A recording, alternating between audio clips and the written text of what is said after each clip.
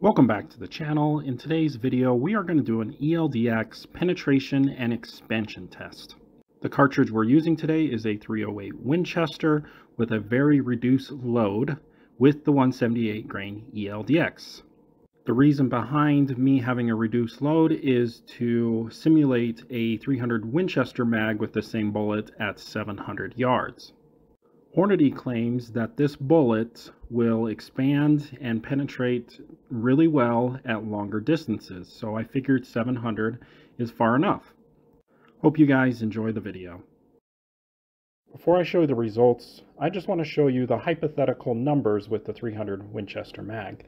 So the ballistic coefficient G1 is 0.552, the bullet weighs 178 grain ELD-X, and when you hand load it, you could get up to 3,100 feet per second. Looking at the ballistic data for the 300 Win mag, you'd have to go all the way out to 700 yards before you hit 2,000 feet per second, and that's what I want to simulate today with the 308 Winchester. I loaded the 308 Winchester with 35 grains of Varget, which the Hornady book says I should be getting 2,100 feet per second. And so I want to at least be far enough away from my target that the bullet should be going around 2,000 feet per second to simulate the 300 Win mag at 700 yards. Here's the setup. Just want to show you real quick. I brought this piece of wood, represent bone. So if you're hitting an animal and you hit their bone at 700 yards, but curious to see if it holds together and expands well. Let's find out. All right, we're here at the range now. I've set up my target at 75 yards. We're gonna be shooting the 178 ELD-X at a very reduced load. Let's see how it penetrates and how well it expands.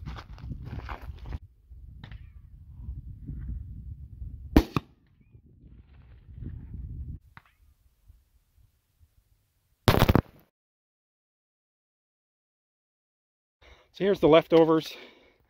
The first water jug is gone, and now we're just going to check the milk cartons to see if we can find this bullet.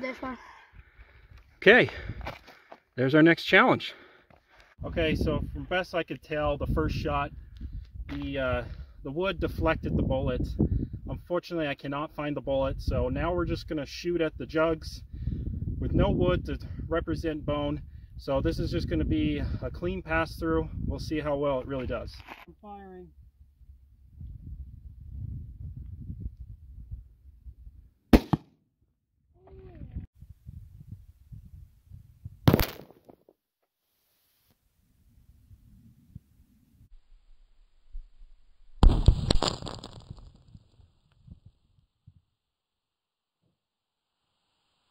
Okay, it went through and stopped in the last jug, thankfully.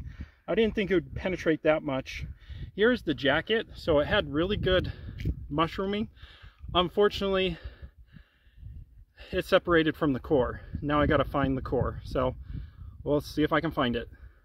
Back from the range on my bench, and I just want to talk about the good things and the bad things about the ELD-X performance. Let's start with the good. It penetrated through 4 jugs at that slower velocity of about 2,000 feet per second and stopped in the 5th jug. I thought it pedaled very well for going as slow as it did, going 2,000 feet per second. And so good penetration, good expansion. Now let's talk about the bad of the ELD-X. This is only going 2,000 feet per second, and the core separated really bad still at this slower velocity, so it did not hold together at all, and I could not find much of the lead core other than this little piece. I did find the tip, so there's that tip for the ELD-X, but yeah, it still didn't hold together well at all. One last test, let's see how the bullet did with weight retention. And let's just look at my old scale, and it's at 64, well, 64.7 That's not good at all. So weight retention was really bad. Overall, it's a bullet I wouldn't use for hunting, even at long distance. Again, I'm not someone that's going to be shooting at game at long distance either. I still don't think it's a very good hunting bullet. I know they're very accurate. A lot of people love them, but yeah, I just don't think I will ever use one.